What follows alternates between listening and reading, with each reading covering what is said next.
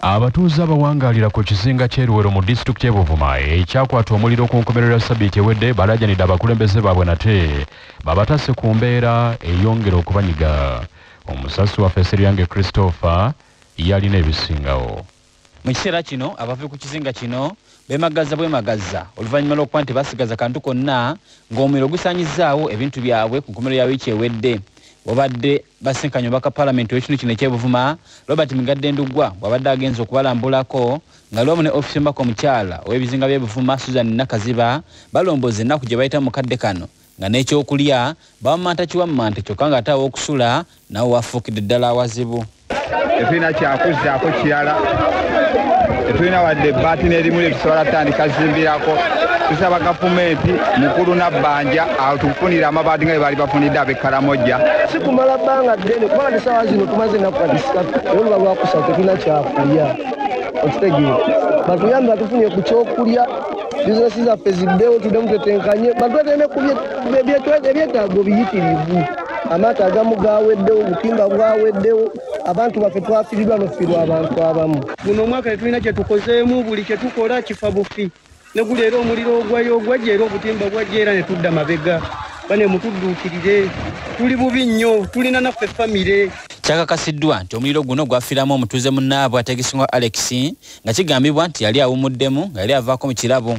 Kyokka n'amu ku abo abasoma ku muliro guno wabula nga babalekera ebisago bagunyumyanga lutabaalo. Muliro guno nali nywedde ku mwenge.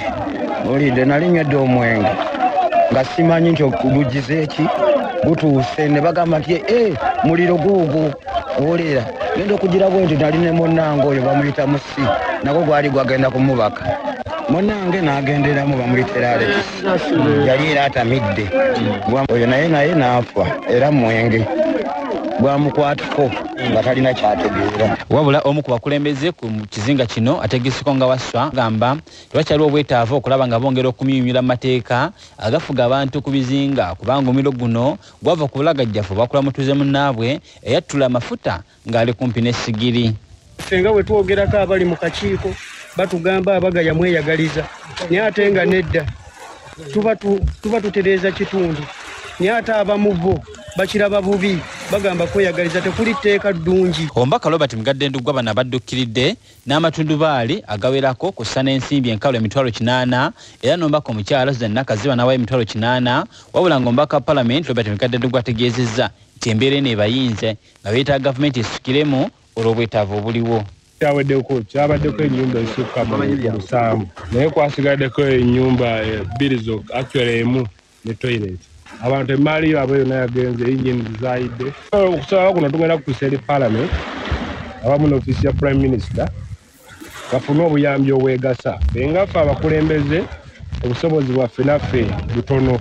Kozi just okutuuka ku kizinga kino onywa amafuta ga mitwalo 8 just okutuukako. Ku Lwakina mwenda akutunze CBS FM Manduso radio eyavuka omulembe omutebi nze Seryange Christopher eno mu bizinga bya Beene eby'e Buvuma. Nga tuyingira ennaku enkulu abavuzi b'emmotoka ezitambuza ebyamaguzi bazzemu okusaba gavumenti ebaze ku luguudo lw'e Masaka wali batereza omugga Katonga kubanga gye bayita obubenje bususse olw'enguudo embi ezitaliiko bupande. Omusasi waffe Farida Bongole yalina ebisingawo.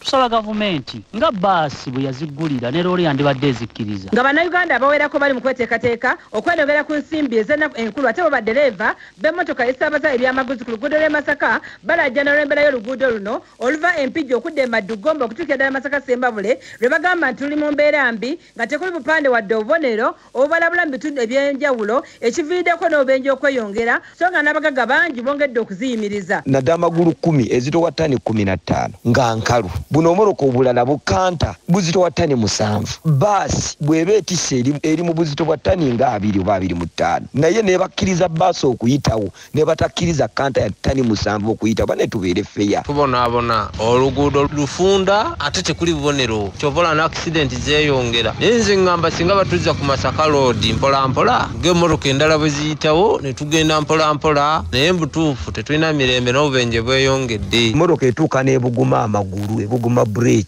mu kubuguma break otuuka mu kkoona ogenda olinnyamu ng'emmotoka tekyakolaki tekyasiba gye watandise ng'emmoloka esiba loole egenda n'eva embalala ng'etisse amatooke eyo loole bw'ebanga etisse n'etandika ampusi zigizaaza emize breeki zitta ebiziiza bibuukayo kati oluguudo lulimu amakoona mangi era kyovula ng'emmoloka zigwako nnyingi n'osanga tulera ng'egudde n'oluguudo lwekiise. Ebidduka ebyo bye mulaba oba bye tulaba birina engeri gye birinnyisa emiwendo mu ngeri gwe gy'otayinza kutegeera ne mujja mugamba nti kota y'ettooke nga yeekanamye biva oluusi ku ngeri y'amakubo oba gye tuyita oba okyali wakagali asala wa boda asala tewali kabonero kalagadde bu zebula crossing bananyini mammotoka bakoze ziroosi ng'ate dereva tolinawo omunenyeza oluguudo olwo lulimu amakoona mangi tukize tugaane kuliko ampusi nnyingi tusaba gavumenti etuyambe etukyusiza olugendo etuzze ku Masaka mba mwakkiriza bbaasi okuyitawo ne leero muzikirize ziyitewo emmotoka ziggwawo baddereva tukoowa bano ne beekokodde n'etteeka ery'okutikka emmotoka zaabwe obuzito obungi mu maaso olwa minzaani